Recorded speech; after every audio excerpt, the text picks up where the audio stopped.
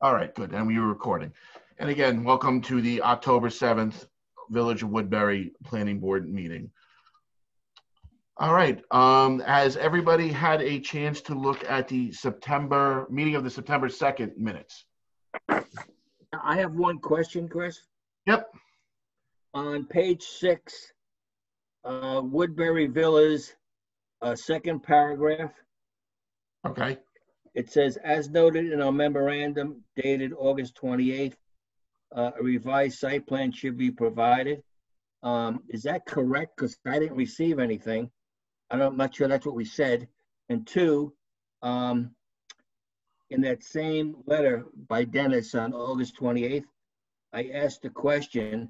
He stated 451 lots, but yet there's only 426 on the map. He gave a good response. I just don't see it in the minutes. All right, I'm sure we can have Claudia can go back and amend that for us. But there is no revised site plan as it says on. No, I don't believe so. No. Okay, I just want to make sure because I didn't receive anything. Okay. Okay. Any other questions on those minutes? We're doing the September 2nd minutes, Sandy. I know you just got kicked out and kicked back in. Okay. All right. So, I'll offer a motion to accept the minutes, and then we'll just have Claudia look at that one line and make it needs to be. Okay. I second it. Okay. Any questions? All in favor?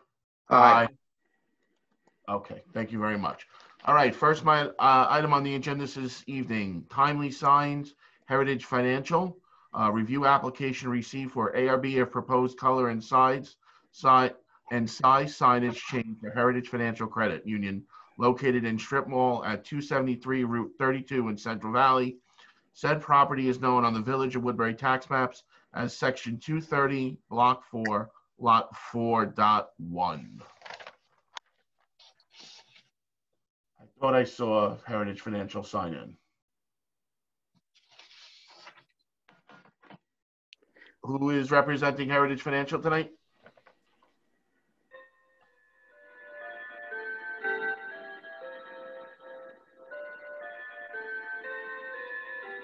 Anybody here representing Heritage Financial tonight?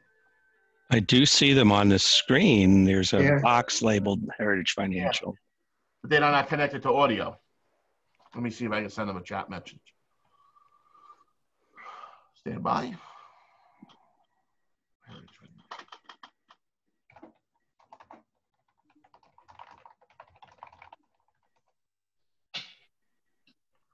Sent them a chat.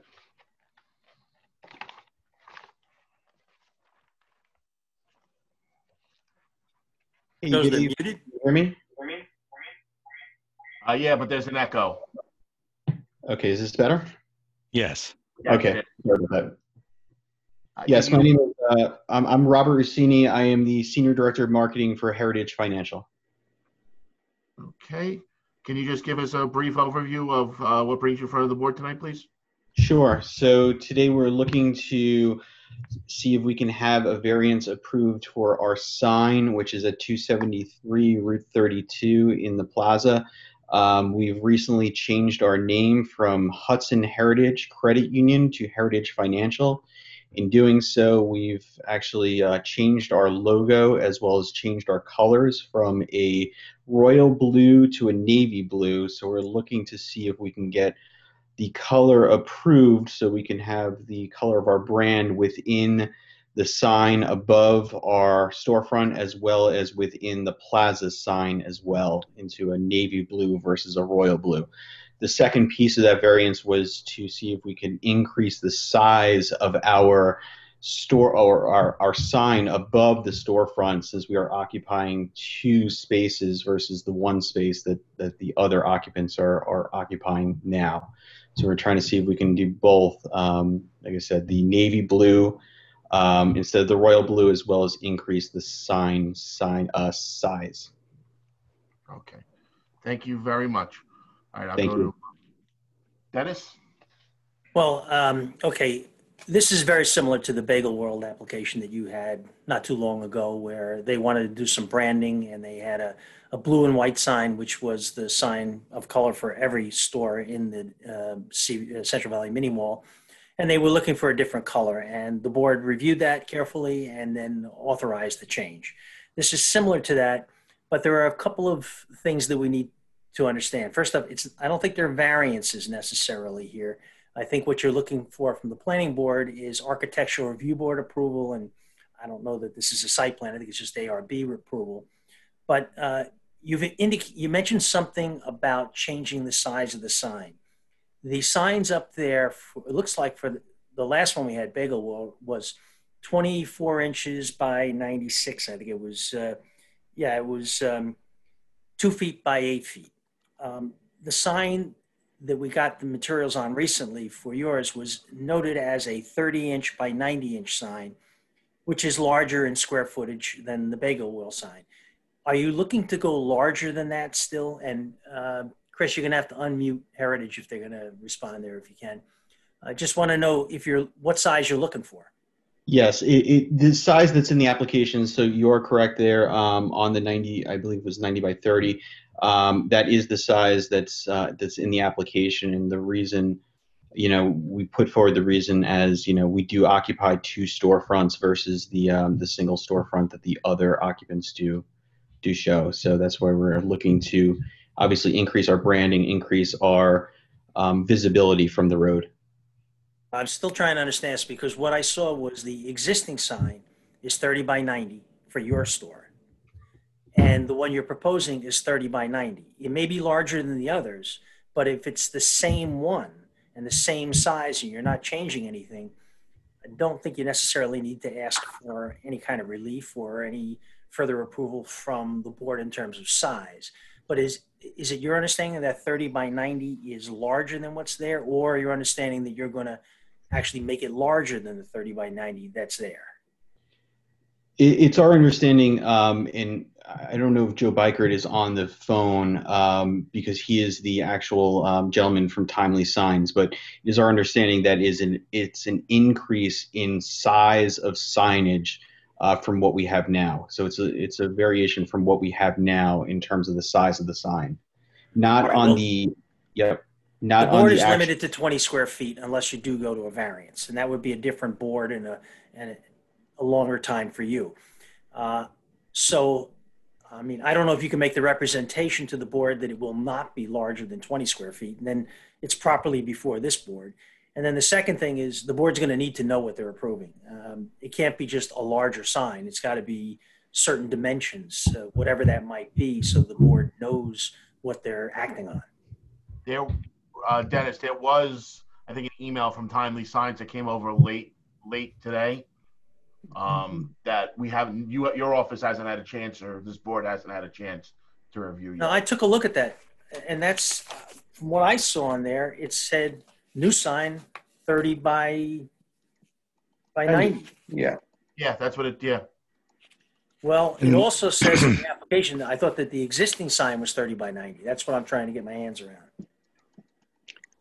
We had asked in our memo for measurements of the existing signs and the proposed signs, which is, obviously what's missing here.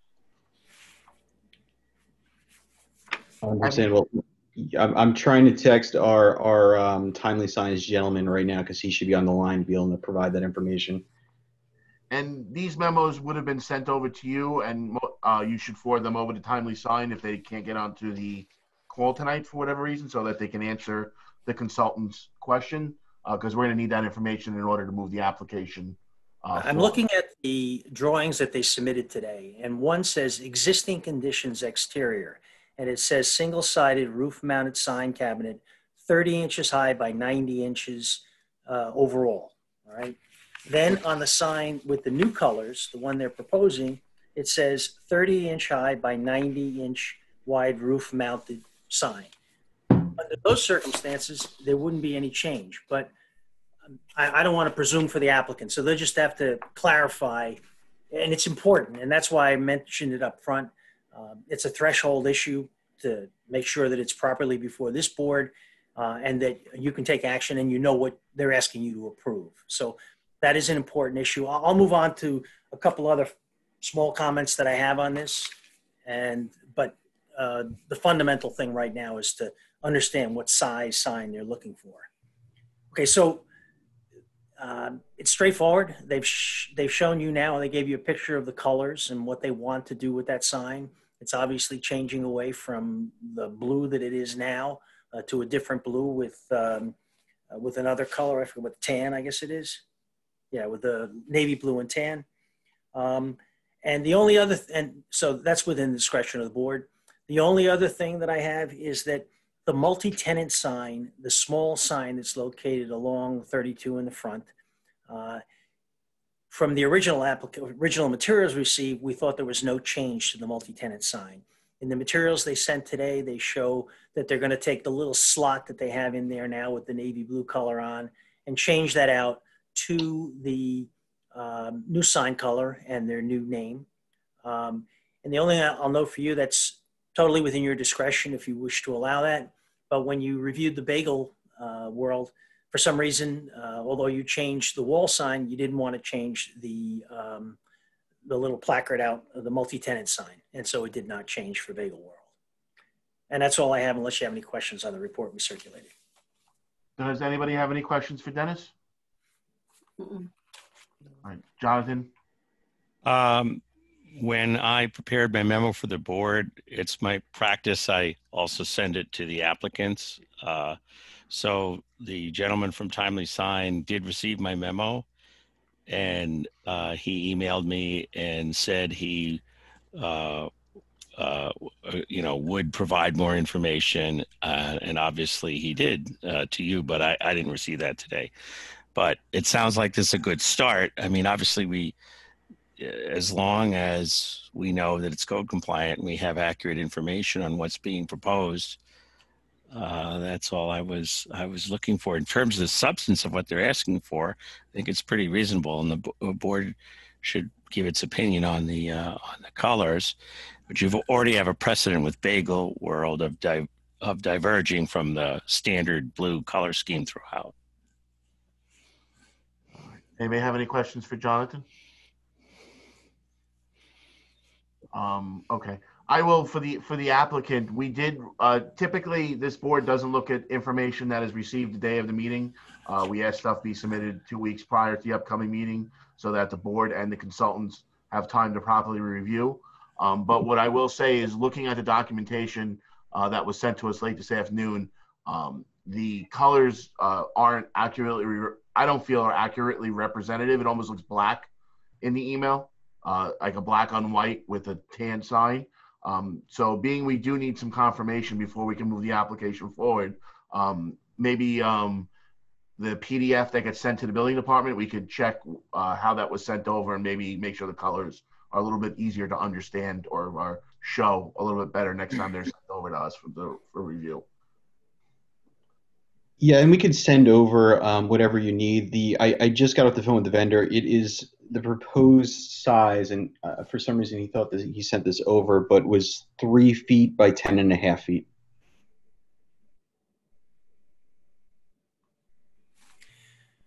Well, that's larger than 36 by 126. Yes. 36 by 126. So they would have to go to the ZBA, right? Because that's going to be over the square footage. That's 31.5 square feet, and I'd have to look back, but in our memo, I think we said 20 square feet was the max. The code permits all signs of up to 20 square feet, yeah. And it really isn't keyed to the width of the tenants holding in the shopping center, or that you have a so-called double unit or anything like that. It's just 20 square feet. Right. That's just our sign code in Woodbury. So if the applicant, Rick, keep me straight here. If the applicant does want to go with that dimension, then their next step would be to file an application with the ZBA, right? Because they're going to need a variance. Well, and I think we have to confirm that. I think Dennis was saying he still need to confirm it. If in fact it is 20 feet as the maximum, and they want some 30 odd square feet, then yes, they need a variance from the Zoning Board of Appeals, and they need to file that application with the building department. And really, you should wait until the ZBA rules to see whether or not you do it. I do have a couple of minor points, one of which is with respect to the color.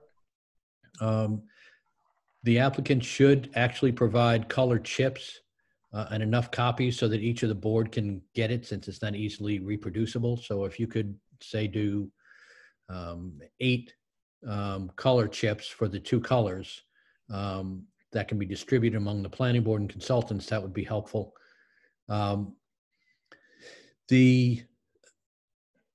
Just moving forward, under seeker, it's a type 2 action. And no GML referrals are required, but a public hearing would be required here. There would also be a separate public hearing if they're going for a variance, the larger sign, before the ZBA. So they may have 2 public hearings, but that's what's required by the code. The other thing that you may want to address with the applicant, because I don't think it was very clear, is actually the placement of the sign. And I think Jonathan may have been getting to this a little bit, is that not only do you need to know the size of it, but you don't want it placed on the building in such, vis-a-vis their offices, such that it's off-centered in a way that looks odd or something like that. So they should provide some kind of simple rendering as to the exact placement of the sign. That will also help Gary with respect to enforcement of anything that's approved by you. We had asked in our memo for a mock-up of the roof showing all the 4 signs, sort of a simulation, and when I saw it flash by from Chris's computer before, it looks like they did that step. It's just that it was unclear what size each one was. But I don't think that it's clear from what they submitted this afternoon exactly where they want to put the sign, especially since it's a larger sign than what is there. I don't know if they want to have that off-centered or something, but they need to make it clear so that the board can understand what's going to end up there. If it is a larger sign and you show it on the facade, it has to be in proportion and to scale so that the board can get the dimensions of how that sign appears in that space.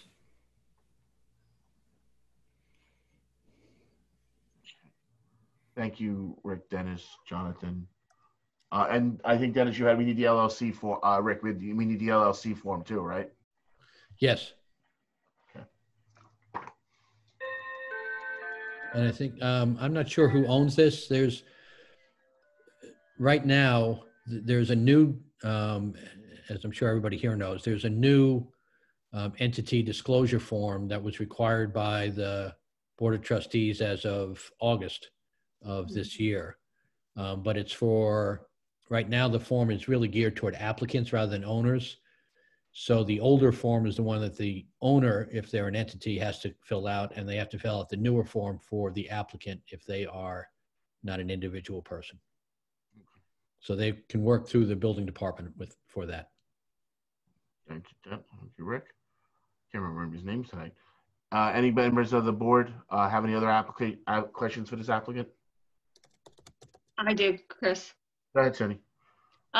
Just so the applicant does want to change the directional sign or the placard with the listing sign on the on Route 32. The multi-tenant sign. Right. Is as far as the colors, it doesn't exceed the colors where that's going to need a variance as well, right? Every sign, the maximum number is 4 colors. Mm-hmm. I don't know if you'd call the multi-tenant sign one sign or a multitude of individual signs. I might have to have Gary talk to us about that one. But if you look at their particular placard that would go in there, it wouldn't. It's only a couple of colors. Okay. It appears to be less than 4.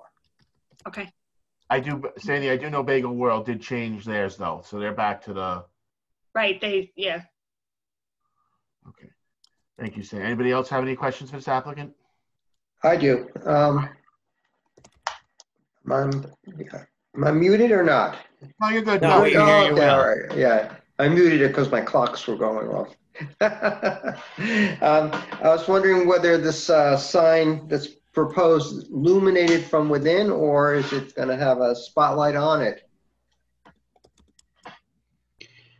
It would be the current format right now, so it's not illuminated currently right now, so we would keep it the same way as what we had previously. All right, so you have a light shining on it to illuminate it from outside. Correct. So it would be the Okay. same. We'd be proposing the same. Yes. Okay, thank you. Thank you, Rob. Any other questions from the board? All right. All right. Well, thank you for you got some homework. Are you kind of understand where you need to go next with this? Yes, I think we understand where we need to go. So next steps for us is I'll work with our sign vendor. We'll get some, real mock-ups. This way we can see, how that would look to scale, everything along those lines. And this way we could proceed with that back to the board here. Okay. And again, make sure you confirm the size, because if you're going with that larger size, you're going to need to go to a different board to get the variance. So. Understandable. Okay. Sounds good. Thank you so much. All right. Thank you for your time this evening. Thanks. All right. Next item on the agenda this evening is Woodbury Villas. Discuss a review of the proposed site plan amendment to the phasing plan for a 21 lot transfer from phase 1 to phase 6. Said subdivision is located off Dundenberg Road and is known as the Village of Woodbury tax maps as section 225 block 1 lot 3.222 et al. All right. I think I saw Mr. Bershaw. Oh, there you are. Okay. Good evening. Good evening, everybody. Can you hear me clearly? Yep. Yes, sir. Okay, good. Because I'm not in my normal location, so I hope there's no background noise. First, I believe from the memo that Dennis sent around, and I agree with this, there doesn't seem to be any action needs to be taken regarding the other application that the traffic light is in, and I think we all agree that nothing need be done. So I just wanted to make sure that that was on the record, so there was no ambiguity about that, or people didn't think it was a loose end. So Steve, just for the record, to make it clear, so you're withdrawing that part of the application, is that correct? That's correct. It's moot. Let's put it this way. It's moot now. Now, as far as the switch in the phases is concerned, saw Dennis's memo, which I think basically is sort of in two parts. One is the actual switching of the phasing, and the other is, well, what's going to happen with the rest of phase 1, which I think is probably where the board is going to have most of its questions. So let me perhaps throw out an idea that might be something that could be workable for everybody. We've discussed this with my client at some length. And as we understand it, the clubhouse has already received your approval, received ARB approval. And what would need to be done is there would need to be a building permit that would need to be obtained. We're prepared to do that within the next 30 to 45 days, and then begin construction as soon as possible thereafter. I really only issue is weather, since it might be coming, is how much work we can do before the cold weather comes. And the commitment will be to construct that with due diligence, meaning we'll keep on going until it's completed.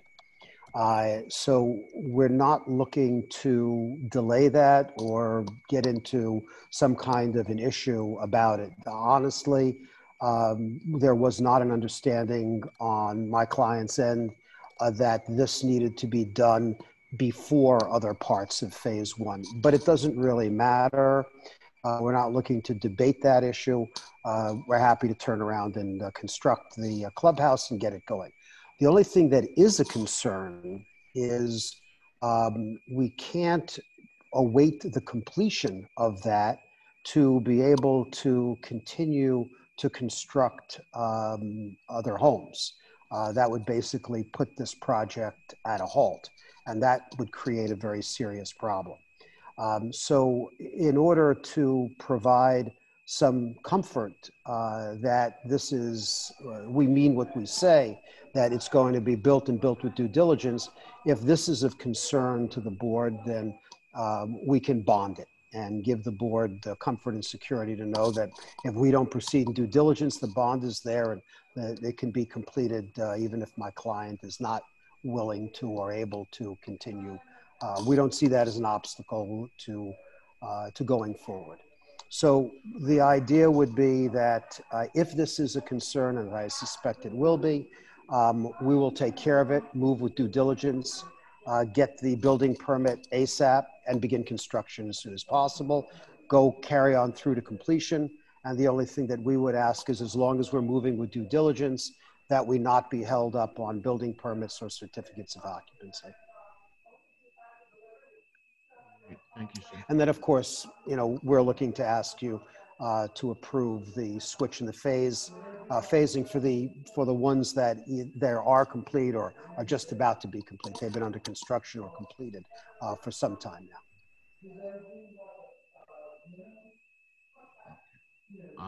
Thank you. All right, thank you for that. All right, let me go to Dennis first, just to keep our normal mode of operation going. Well, I'm going to put aside all the things that we had in the memo on the 30 COs and the traffic signal, because that's moved at this point. The other items, I mean, what we heard tonight was that, and what I've written to you is about our concern about getting in the same situation that we got into with the traffic signal, with people having building permits, having houses built, and not being able to get COs. It's not good for the developer and it's not good for the municipality. They proposed something new, which I haven't heard before, and that's the bonded. Frankly, I've done a lot of bonding.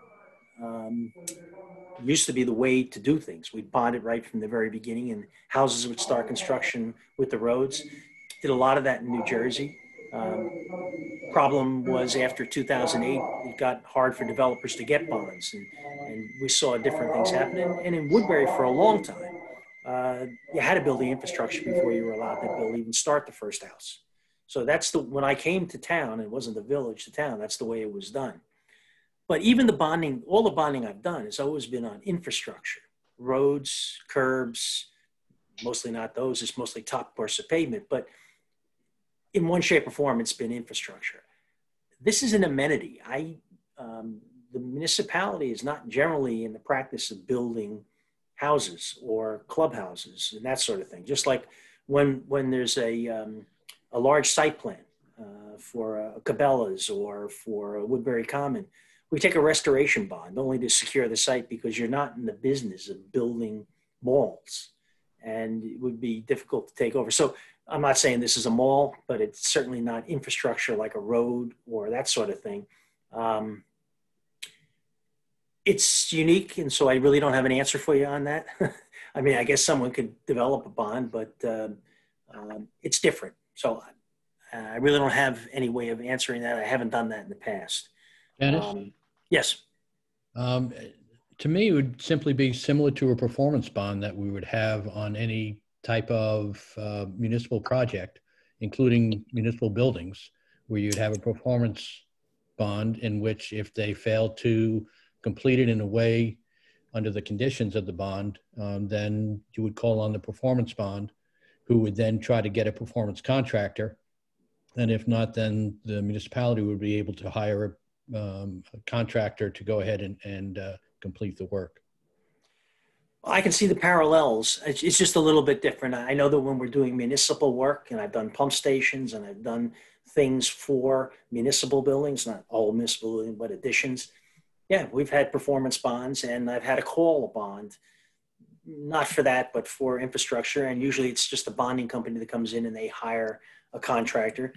And unbelievable as it may sound, sometimes it's the same contractor that just defaulted, and I've had that happen a couple of times. So yeah, if Rick, if you're comfortable with that from a performance bond standpoint, we can do that. Then as long as there's sufficient protections in place, and we can work on those.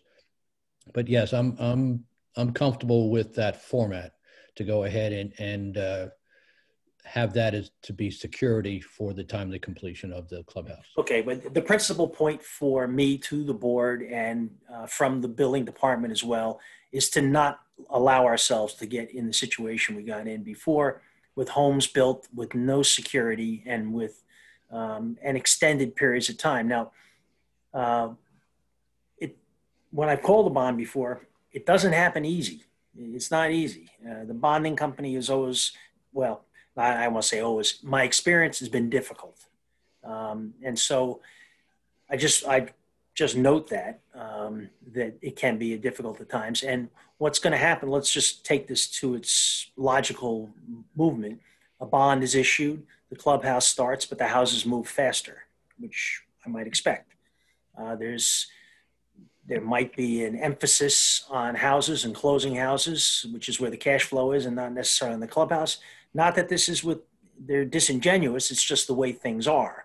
And we end up down the road, a lot of building permits are being issued, a lot of COs are being issued, and the clubhouse is not quite ready yet. So at what point do we pull the trigger, call the bond? I mean, all those things need to be addressed. Yeah, I think those are the particulars I was talking about. Okay. But I know that in some fashion it may look like contractors go ahead and just default willy-nilly and allow the performance bond to go forward. And this is speaking as a prior in-house counsel for a large construction company, that it's really not done lightly to go ahead and default on a bond, because it affects that contractor who is ever putting up the bond for a very long time as to their bonding capabilities going forward. But there's no doubt that it's not something that happens quickly. So I don't think that people should understand this to mean that if they miss the milestone that we set for it, that 3 days later there's a new crew on there finishing up the work. It takes a while, and if it ever gets challenged, there could be litigation involved.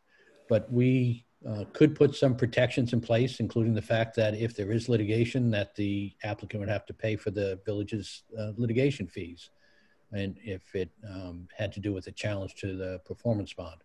But I think that there can be reasonable conditions put in place with respect to the performance bond. What it would do, I think, is allay the fears that whether or not they didn't think it was their intention to go ahead and just postpone this indefinitely, is the concern was that it would be postponed indefinitely and possibly the very last thing on the project, and then the developer would walk and it would never be built. At least with a performance bond, you have that ability, even though it may take a little longer, that eventually it would be built, and it would be built with the applicant's money.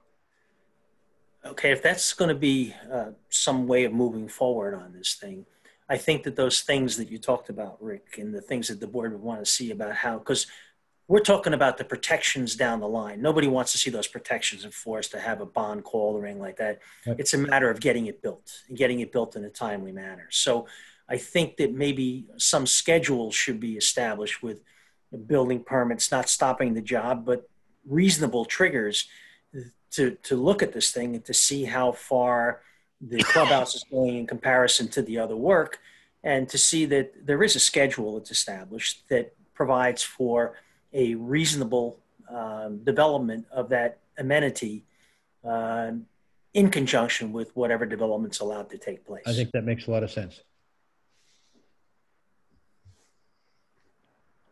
I agree with that. Hopefully Steve and his client do too.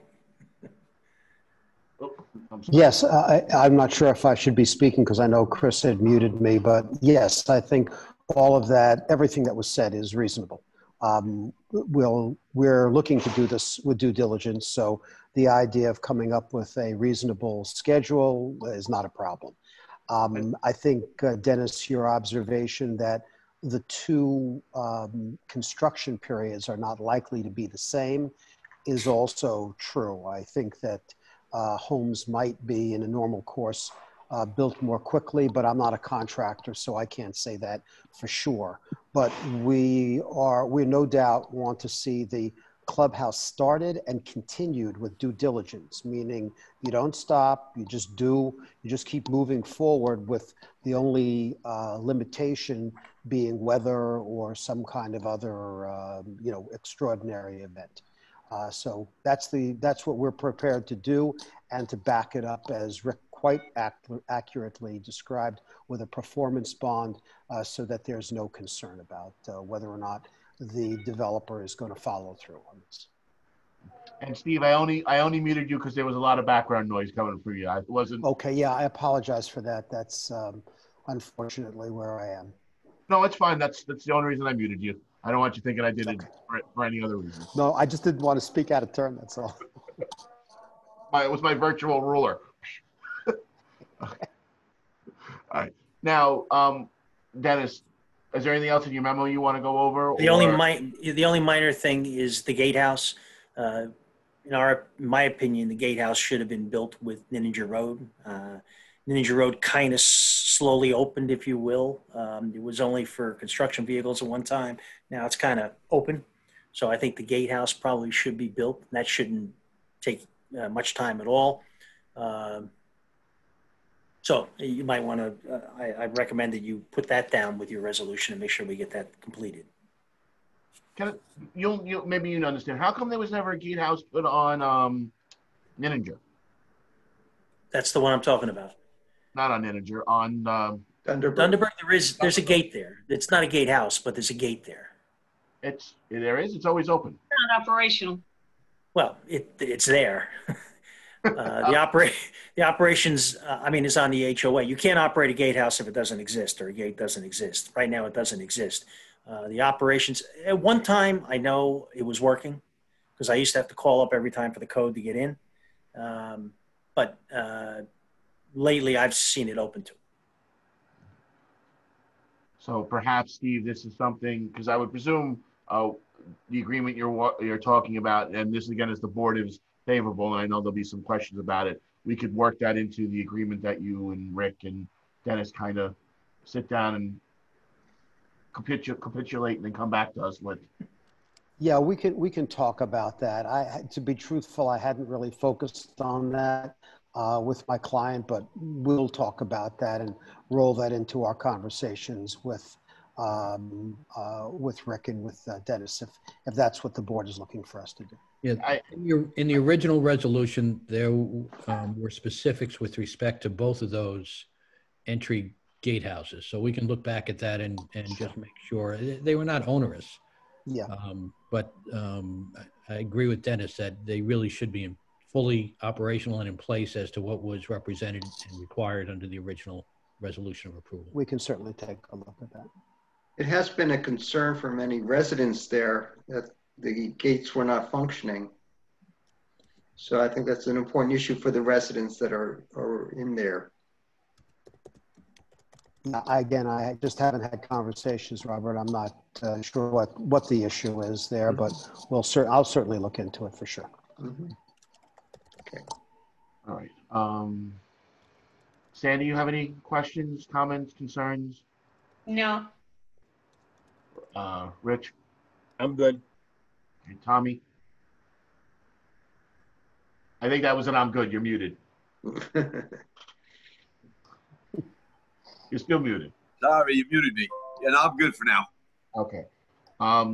So I think honestly that's where, Rick, I think that's the step would be that the three of you would come together, a meeting outside of this meeting, come up with something, and then you would all come back to us with it for the board to review. Yes. Okay. And I'll provide the board with the resolution materials, which would have the inclusion of the gate requirements in there so that you can see those. Okay. Anything else, Steve? No, I don't think there is anything else. I think that's it. All right. Well, thank you for your time this evening and coming to the table and, looking to, work with the board, and we appreciate that and look forward to hearing back from you. My pleasure. And just want to let you know that you can do Zoom meetings from along Interstate 95 in South Carolina. Okay.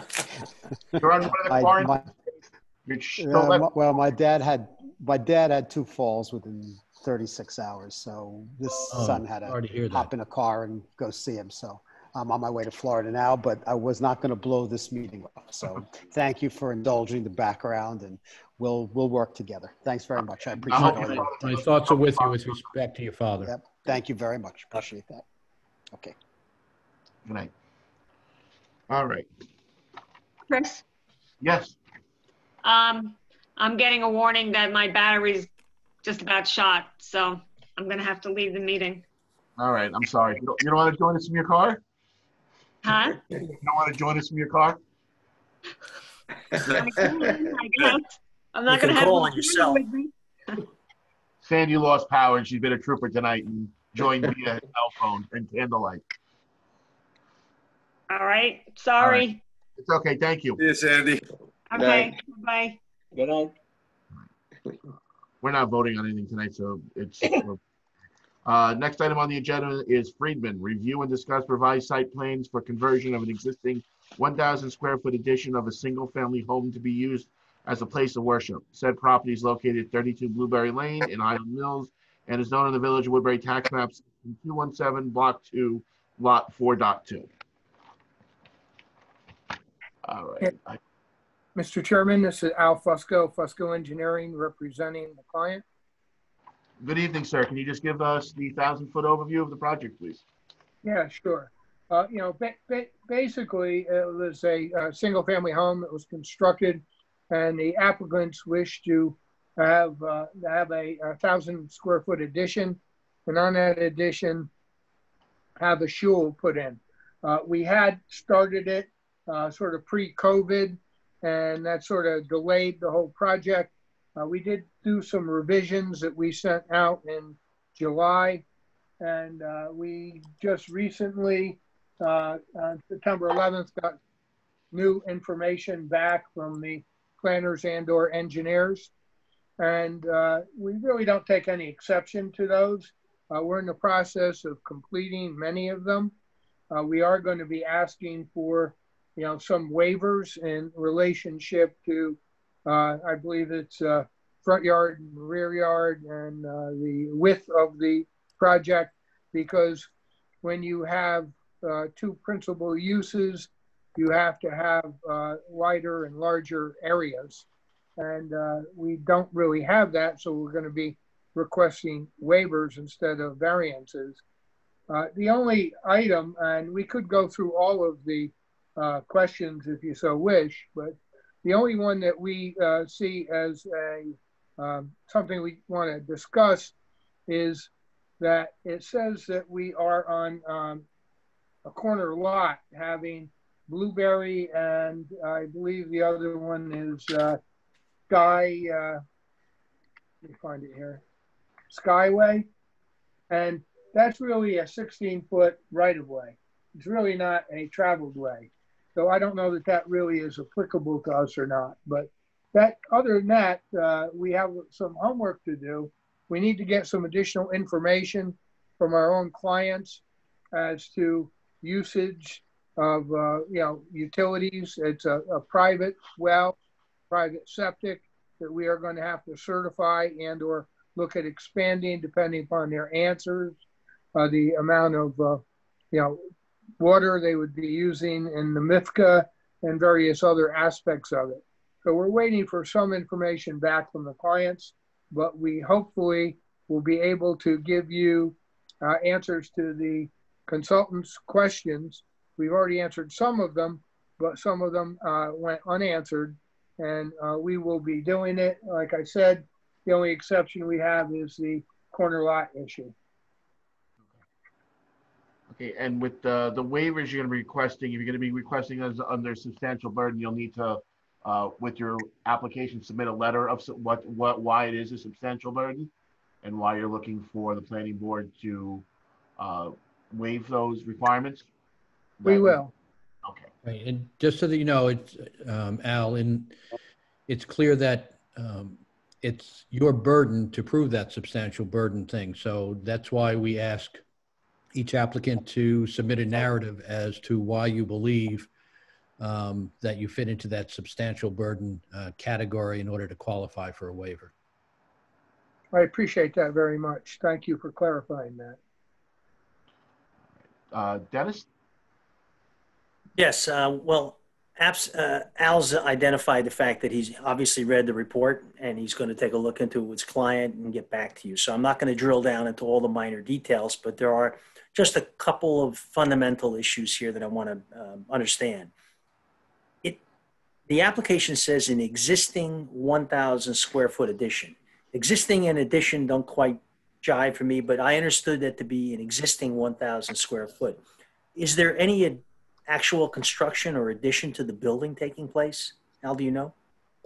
I don't believe so. I believe that they have the addition and they want to convert it into a shul. That's Okay. my understanding. That's what I understood too. Yeah. So it's existing 1,000 square feet, and it says an existing 1,000 square feet to be converted to a shul. But when we did a tabulation of the areas that have been listed on the plans, and when we do that, the congregation floor area is 2,763, and the residential floor area is 3,027. That was the as-built plan. Al, if you could take a look into that and let the board know specifically what areas are going to be for the congregation. I did look at that, and that does need to be clarified because it was confusing to me as well. I picked this up from one of my other engineers that was working on it. The first time I really delved into it because no one else was available, and we got sort of last minute got placed on the agenda.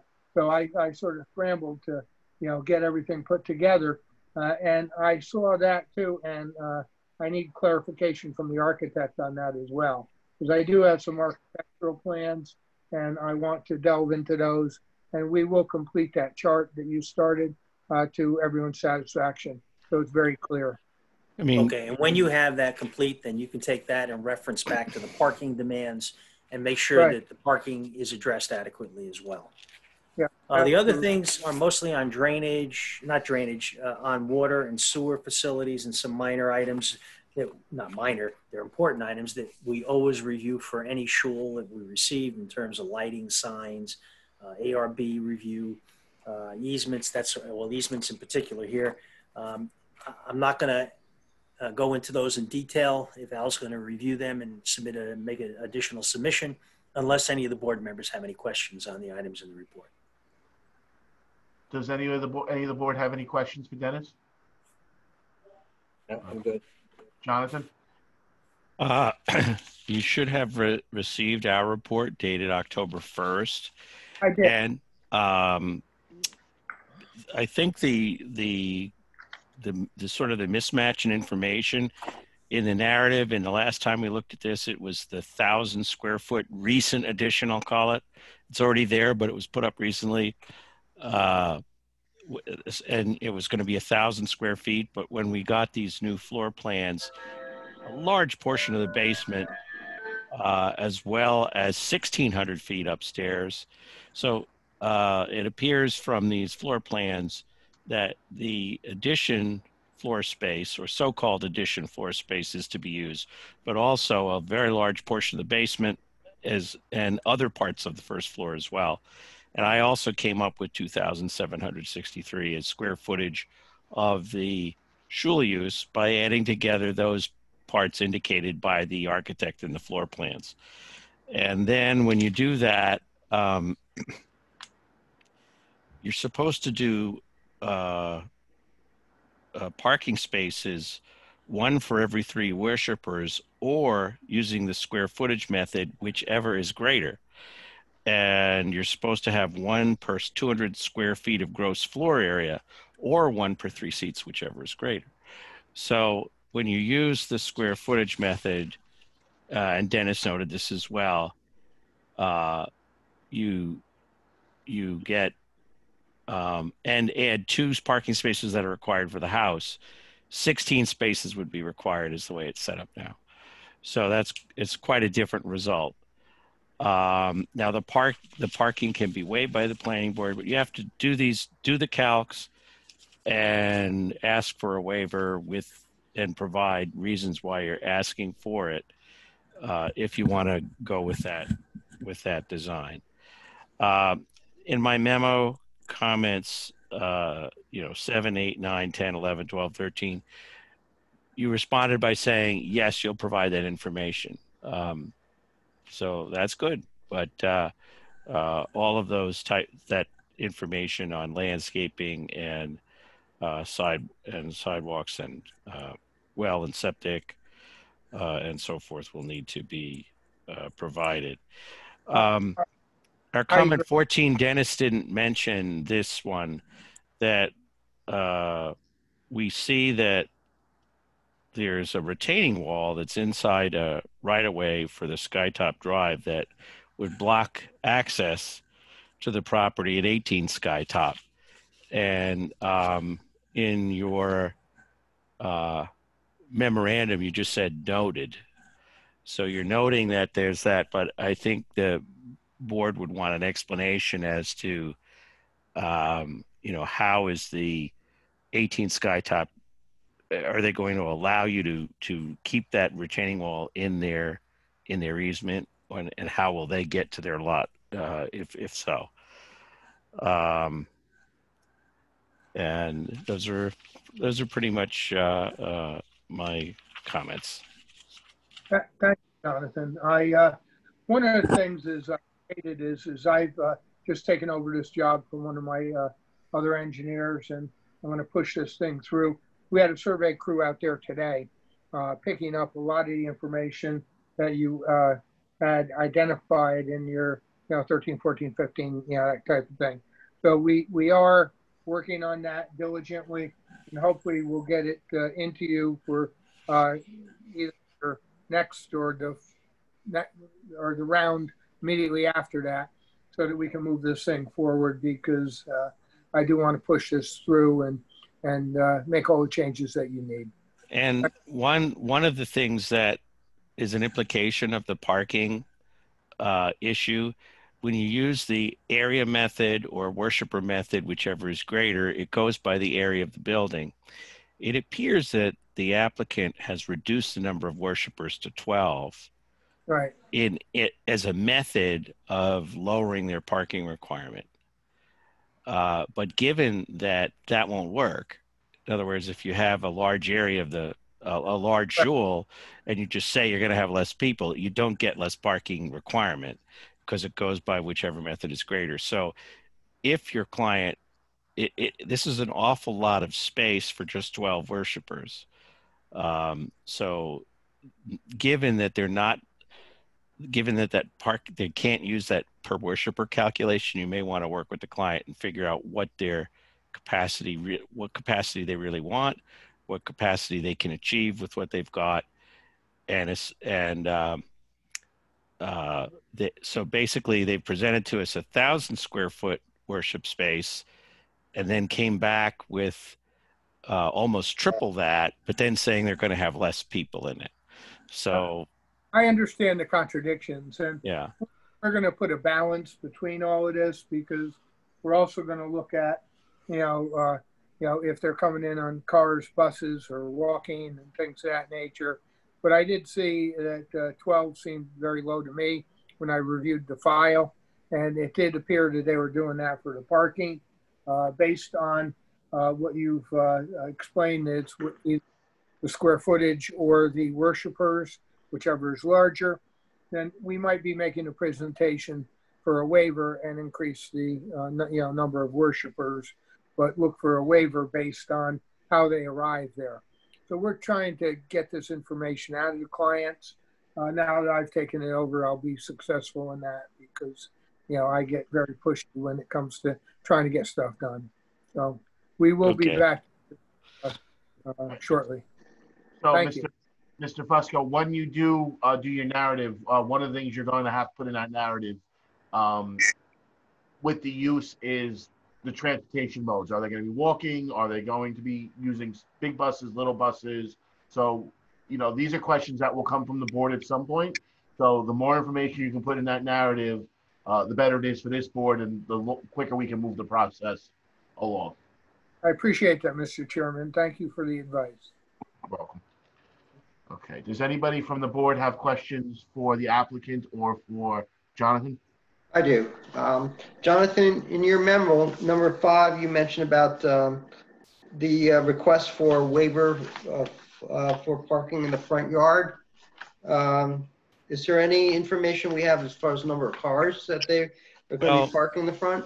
for what the reason, one of the reasons why I glossed over that was I said that I had had a discussion with the building inspector in February where he said that Skytop was frontage and that this was a double frontage lot. But then I got an email maybe a day or two ago from Dennis's office, who had talked with the building inspector, who I think was making a different determination that Skytop wasn't frontage. So it appears that the building inspector, at some point, he's going to need to write down for this case, you know, what the ruling is. But it appears that that Skytop right of way isn't really a street, even though it's shown on the tax map. It's really it appears that the building inspector will rule that Skytop's not a frontage street, and then my comment that they're parking in the frontage will be moot. And I also understand that that Mr. Thomasberger has said he does feel it's two principal uses. And that was another thing I brought up in my memo, that the building inspector needs to rule on that, and I think he will get you that in writing. Okay, thank you. I mean, that area is surrounded by residential houses too. So I'm just wondering how the rule would apply with parking in the front amongst residential houses. Well, if the building inspector says that the back of the house that faces the Skytop right-of-way, 18 Skytop right-of-way is not a front, then you can't have then it isn't. So we have to see how he opines. But typically, I mean, the whole point, if you're going to set up a place of worship of this type, people are going to walk to it on Sabbath and holidays, and you want it to be in the center of a lot of houses. That by tradition, by design, that's specifically what you would look for, is to put it in the middle of a lot of houses. Okay, thank you.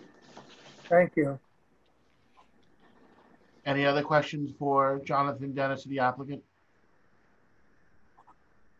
Anything from you, Rick, on this application? Just briefly, it's should note for the record that it's a type 2 action under seeker. There was an old GML referral back in February, I think, and there was no response. So you're free to act. And obviously, it's not ready for setting a public hearing, but it will require a public hearing. Thank you very much. Any questions for Dennis? Okay, so all right, Mr. Fusco, you're good with your homework and for your next I am. one? I do appreciate everybody reviewing it for me. Thank you. All right, thank you for your time tonight, sir. Thank you. Everybody be safe. You too, sir. Thank you. Night. Night. All right. Last item on the agenda this evening, Hadley Farms LLC, review application submitted for a proposed shul located within an existing single-family dwelling. Said property is located at 47 Hadley Farm Road in Highland Mills and is known on the Village of Woodbury tax map as section 223, block 1, lot 16.22. Good evening. I think I saw John. Yeah, there you are. Evening, everyone. Your cube moved on my screen as people come in and out. I don't want to stay on the bottom for very long. All right, you want to give us the 1,000-foot? Sure, I'll be brief. We're very early here on this one. We had given you basically a basic, I'll say basic submission of the proposed conversion of the existing single-family residential dwelling at 47 Hadley Farm Road into a daily use shul mikveh facility. The property is located in the R2A zone. It's about 4.3 acres in size, and it is located on the west side of Hadley Farm Road. At the end of Hadley Farm Road is adjacent to the Woodbury Junction subdivision, which is south of the property, adjacent to Hudson Point and Southfield Falls Roads. The proposed shul mikveh is designed to accommodate of 100 congregants. roughly approximately 72 seats for men and 28 seats for women. The shul will be used, like I said, on a daily manner, roughly beginning 6 a.m. Till 10:30, 11 p.m. Just like our other applications that we've had before the board is familiar, there's typically 3 services, one at in the morning, one in the afternoon, and one at dusk and sundown, all year round. We did supply you with a basic site plan that just showed layout for the time being, because there was a couple questions, real significant questions actually, that I wanted to go over with the board. And it consists of really water, sewer, and access with regards to traffic. So I did get Dennis's and Jonathan's memos. You know, I've been down this road before with the board with the similar applications. We know we have a lot of work left to do, provide to the board. We need to get updated architecturals, you know, floor plans, stormwater, landscaping, lighting. I know all of that will come. We will get to those. But the biggest questions that I really just wanted to go through the board tonight is the project does propose they would like to connect to water and sewer services. And the applicant's preference would be to connect into the Woodbury Junction subdivision, if that was possible. I did see Dennis's memo regarding we're not in the water district, so that would be an outside user. And that's something that we will pursue, as well as sewer. We believe that we can get a gravity service to the Woodbury Junction subdivision rather than having to pump into the force main on Hadley Farm Road. So those are the 2 issues. And then the third, which is probably the bigger issue, is traffic. So most, if not all, of the congregants will be coming from the Woodbury Junction subdivision. They will travel via foot now and car. So what we didn't want is have traffic flow up Roselawn and turn out to Hadley Farm Road. It's just that. It's basically a glorified driveway. It's a single lane. It's not in any shape, way, or form to take 2-way traffic. So the thought was, and basically the sketch that we did was, at the end of Woodbury Junction, there is a gate, an emergency crash gate, so that emergency vehicles could come up Hadley Farm Road and get through to Woodbury Junction. We propose to move that gate, so keep Hadley Farm Road closed to through traffic, move the gate, I'll say, north, and connect our driveway to Hadley Farm Road from that stub road in Woodbury Junction, so that vehicular traffic can come and go through Woodbury Junction rather than coming up Hadley Farm Road, which is where most of the congregation, if not all, will be coming from. Yep. Okay. So if you see on the aerial that the chairman's put up there, see where the vehicles parked there, just north of Southfield Falls Road. Yeah, this is where that gate is, right? Yeah, right. There's a gate. Yeah, there's a gate just north of where the car is. We would propose to push the gate just to where the driveway for the neighbor on the right, I'll say, on the east is. And then our driveway would basically follow, you kind of see that dirt path that everyone is using for a walking path. Our driveway would follow that arc and then connect up and into the existing driveway. So if that is possible, that is, we were proposing for traffic. We would like to further that proposal and design because we do have to approach the town of Woodbury, I believe, because they own the property just to the south of this property. So, no. And then Dennis this is coming. driveway would go away? That's correct. That's correct. We felt that proposal left Hadley Farm Road as it was intended, and it still closes it for through traffic, but it still allows emergency vehicles to come into Woodbury Junction if they had to. Okay. And then site-wise, we're proposing parking areas that are within the front yard. for a total of 34 parking spaces. That is equivalent to what would be required by the code for this. And I was hoping to get an application that we wouldn't have to have a waiver, but it looks like waiver for parking in the front yard, we would be asking the board to consider based on the topography of the site. It's just best to locate those parking areas in that location and minimizes the grading necessary to install those. But we're in the infancy of the application here. We have a long way to go. We have a lot of information to provide you. So tonight is just our first introductory meeting.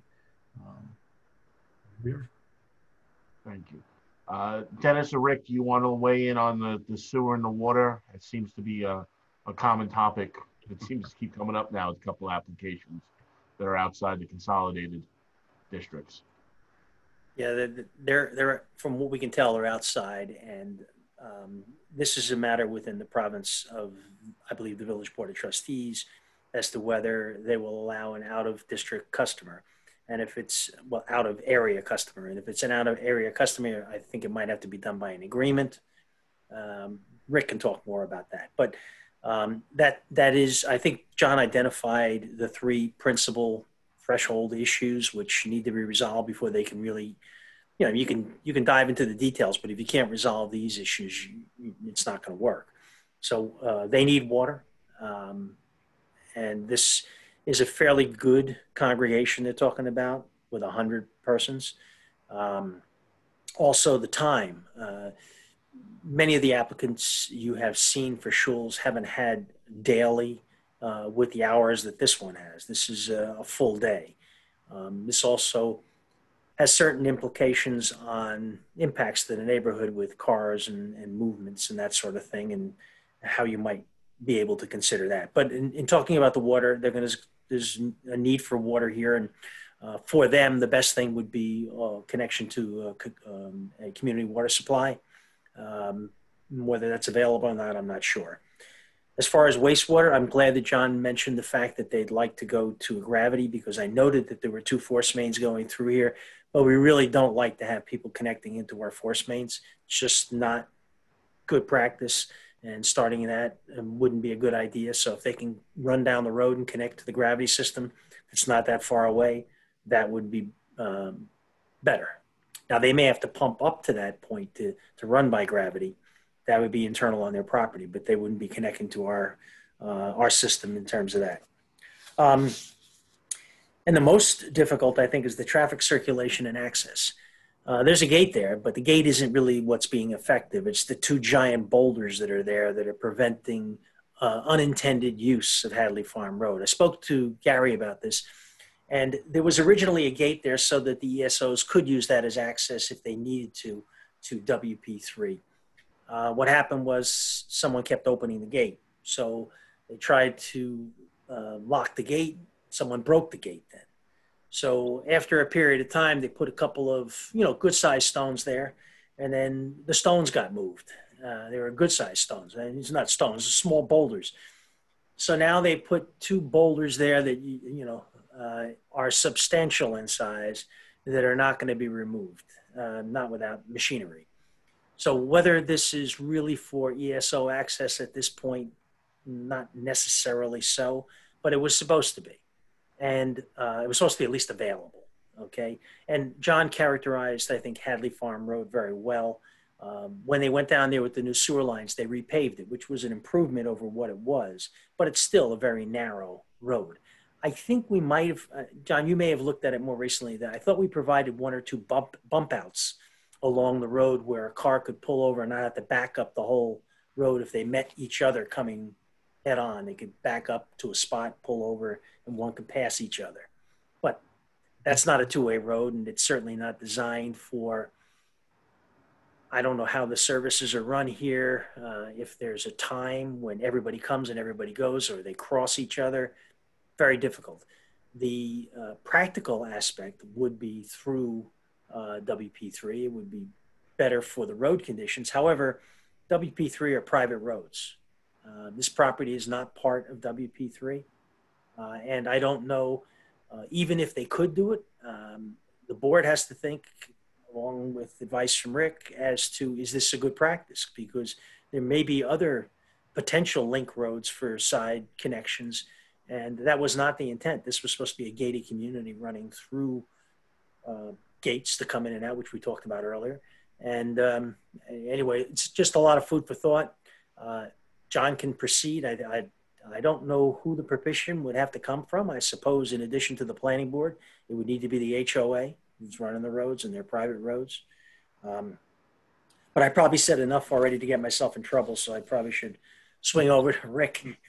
And there are a number of other small items, not small, like I said, other items, but I think those are the large issues that need to be dealt with before you really dive down into the details. And from some of the things that I've given in my report, these are based upon the prior shul applications you received. The board is starting to get into maybe a standard mode to certain things you require, lighting going off after services, and to security lighting and that sort of thing. John got experience with that too. So anyway, that's my report, unless anybody has a question. Good question. And this is maybe be answered by Mr. Queenan. Are members of the homeowner association in the subdivision the same people that are going to be walking and going to the shul? In which case, is it a natural addition to their subdivision rather than an outside force using their roads? I believe all the congregates will come from WP3. And if that's the case, if the WP3 HOA is the congregation, they can amend their documents and as necessary amend their maintenance plan and do structure or whatever to include the shul and make sure that any extra traffic or extra plowing, extra paving, extra road maintenance would be picked up by the new building. It's complicated, but if it's all the same people, doable. I think the bigger concern is what Dennis was getting at. There's a number of properties that surround WP3, and that if not a precedent, but if the board does it now by allowing an outside property to connect into WP3, what happens if another property owner that's in that big circle says, well, we want to do the same thing, or we want to do the same thing, or we want to do the same thing? So I'm not putting words in Dennis's mouth, but I think that's kind of where he was going with that. So I don't know. I agree with that assessment, Chris. It's if you were to consider this, I don't think that the basis for your consideration is where some congregates are going to come from. The basis of your decision should be a much bigger land use issue that should you be allowing not just this, because if you allow this, then there's really little reason to start picking and choosing which other new developments wouldn't be able to tie in to Woodbury Junction. So I think you sort of have to look at this, that by allowing this to tie into Woodbury Junction, you are essentially allowing, or have to consider it as potentially allowing many other developments in the future also tying into this development, and whether or not that's a good idea from the plan that this board had when it was putting in WP3 as a private community. Rick, to your point, if I could just on that point, when this was established, the town of Woodbury at the time took ownership of a strip of land that ran all the way around WP3. Right. They did not at Ninninger, and they did not at Dunderberg, only because they owned the road structures at that time. Right. I'm not sure what happened in Hadley Farm Road here. I'm guessing that strip maybe stayed with the town, or maybe it came over. But if it's on the extension of that roadway section there, I'm not sure who would own that 10-foot strip. So that just may be another fly in the ointment here that we'll have to resolve. Okay. I guess my only point is that there's a public purpose perhaps in keeping WP3 isolated like the way it was originally intended. But on the other hand, I'm not sure what the public purpose is of keeping the shul from getting access in that direction, so that it has to go up Hadley Farm Road.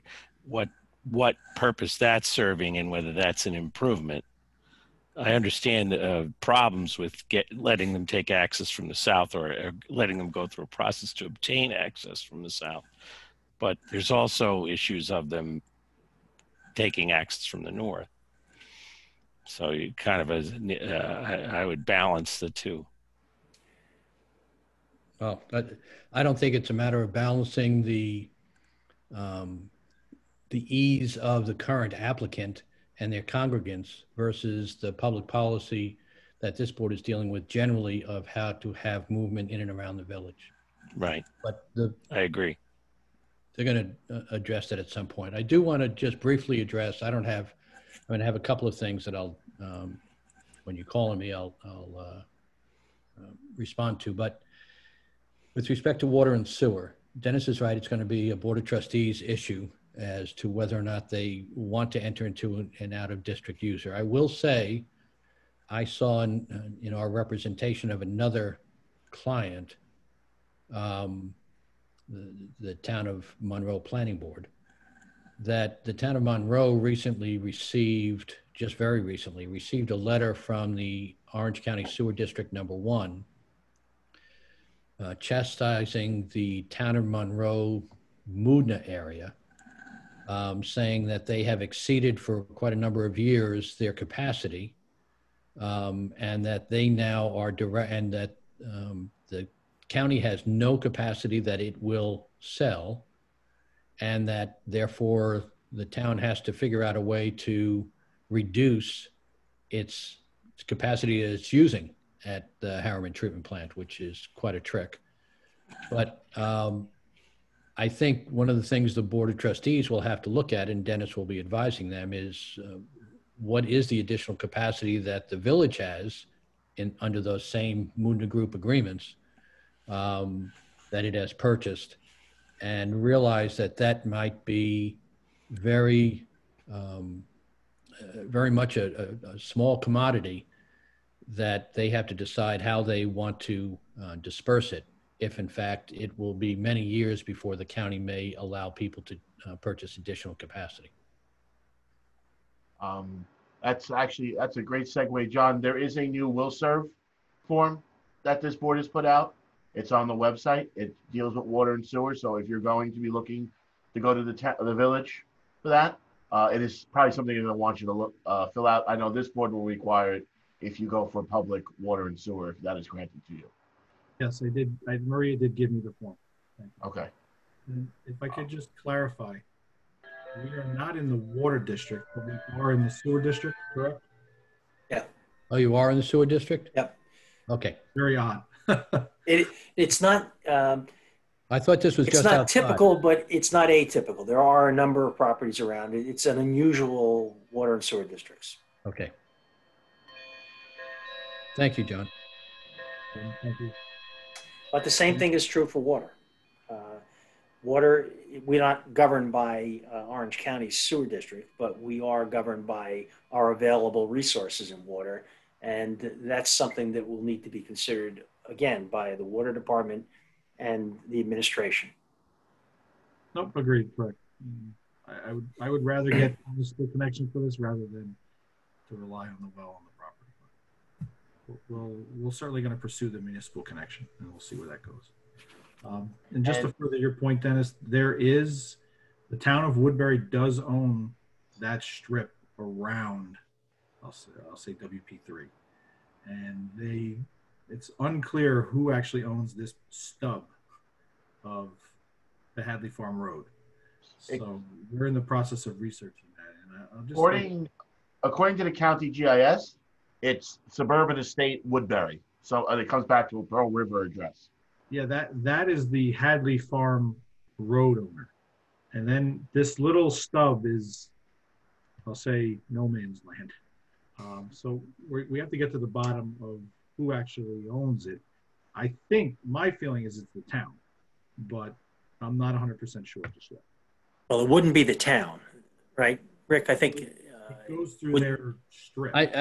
I would never say never, Dennis. The only thing that's certain, and one of the beauties of U.S. property law is that somebody owns every inch of real estate, right? So it's just a matter of trying to figure out who owns it, and but somebody either by default or by a prior failure to do things properly in record transfer or property transfer, regardless of all those problems, somebody still owns it, and it's just a mystery search as to who's going to be able to be the one holding the stick at the end. And this is By what you put up there, it would appear to blend into the open space running around. But that's a county map. We'd have to take a look further. Okay. I just wanted to point out that because of this connection, that's what makes this property unique, is that it really is the only other property that could, or that has a road now, and that could directly connect to, WP3. Otherwise, that strip just runs all the way around the perimeter in varying widths and sizes, and it does not allow any other connection point into that subdivision. Well, not to be argumentative, but the property opposite on this other side of the street would be similarly situated, I expect.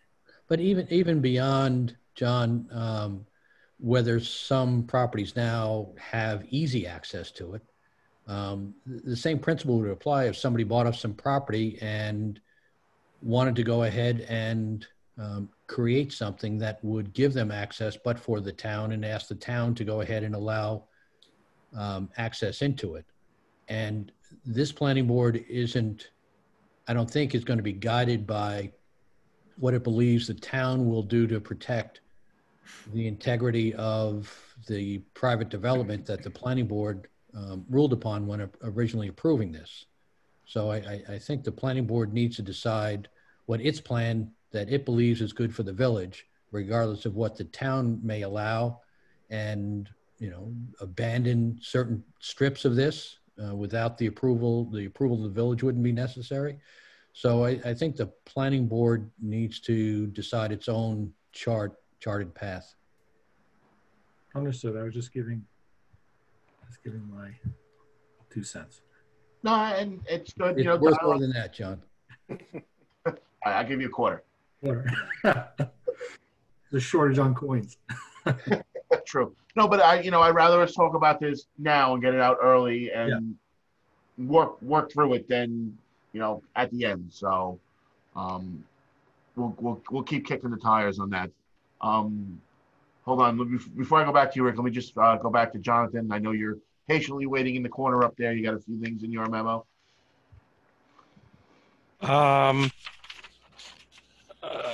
I think that